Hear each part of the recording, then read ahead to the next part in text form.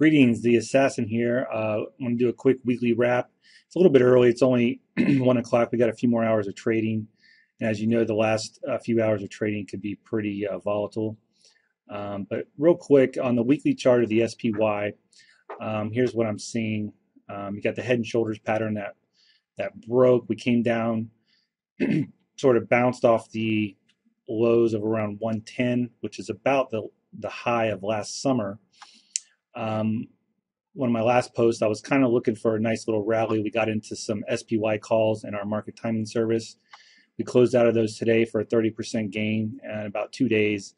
And what caused me to get bullish for the week at least was the ADI indicator here had an extreme low reading of negative 1500, and we kind of got a nice little bounce here.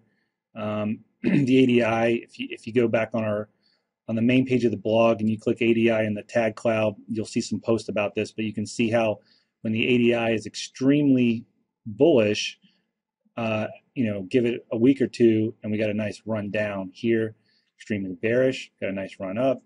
Here, extremely bullish, got a nice run down. Here, extremely bearish, got a nice run up. So this is a nice contrarian indicator. So this is telling me that we got a nice rally. I don't know if it's going to continue. But let's bring this down to the daily chart. A couple things happening on the fib lines from the recent high to the recent low. We've kind of come back and we're sort of testing the 38.2 retracement. And next week, if this breaks up here, I think we can possibly get up to the 61.8, which is going to put us close to the 200 moving day average and actually back to the neckline of the head and shoulders. But one thing that's coming out is this is the death cross, which is going to be here, I don't know, probably early next week. Depending on how the news people play this, it may not be a big issue or not. But nonetheless, if you start seeing the word death in the news, it's probably going to affect some people. So what I'm looking for now, since I'm out of my calls, I'm seeing if this is going to close above the 38.2 or if we're going to retrace. If we start to retrace, I might jump in some puts or something here or getting short. And then if 110 does not hold, which I'm kind of on the bearish camp right now, I don't think it's going to hold.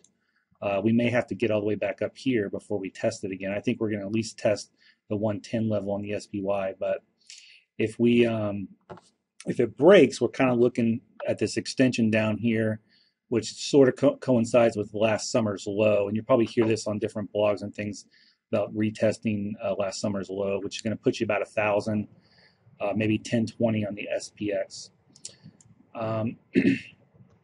That's all I got for now. We still got 3 hours of trading, so we're not quite sure where this is going to close. Be sure and sign up for the blog if you haven't already. If you sign up to the right of this video on our main page, you'll get email updates from the blog. You'll also receive the 100 top optionable stocks and ETFs. And all of our email subscribers are going to receive a huge lifetime discount on our market timing service that we're looking to launch in October. And this will be a S&P 500 timing service, and we're definitely interested in getting our subscribers in first for a low cost before we put it out to the rest of the world. So hopefully you guys will sign up, and again, please give us some comments and give us some tweets, and have a good weekend.